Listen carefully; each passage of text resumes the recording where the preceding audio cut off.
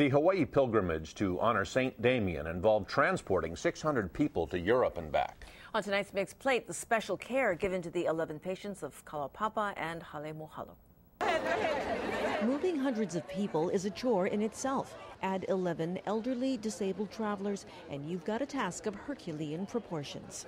Many of the streets of Europe are cobblestoned, not an easy ride for wheelchairs, and the absence of ramps confined most patients to the main thoroughfares.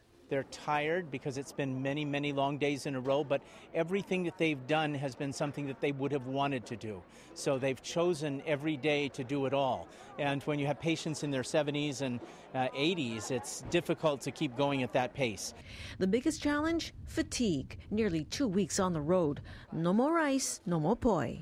The patients and their caregivers had activities and appearances every day, many in the cold of Belgium. It is so cold here. They need not no sun here to make us warm.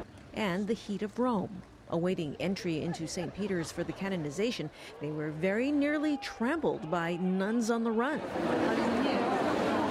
From quiet Kalaupapa, they were thrust in front of cameras and curious onlookers, but none would have missed this trip.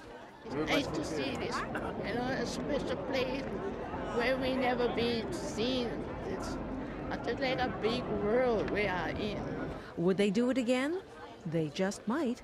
The planning for the last year and a half, now it's over, and it's like exciting. I think I'm going to take a big deep breath. And there might be another one? I hope so. Mother Marianne. That's Mixed Plate. Hopefully not too soon.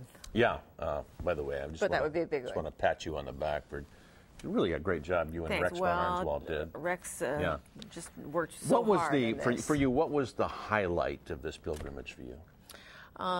Besides coming home? Yes, after a long 2-week trip. I think it was wonderful being in St. Peter's Basilica and actually watching the faces of the patients as they first saw it, and many of the people in the Hawaii pilgrimage, because just being in the Vatican, you have to go to the Vatican at least once in your life. There's just nothing like it, and it was wonderful that Damien was canonized in such a grand place. Well, it was wonderful work. Thanks again. Thank you.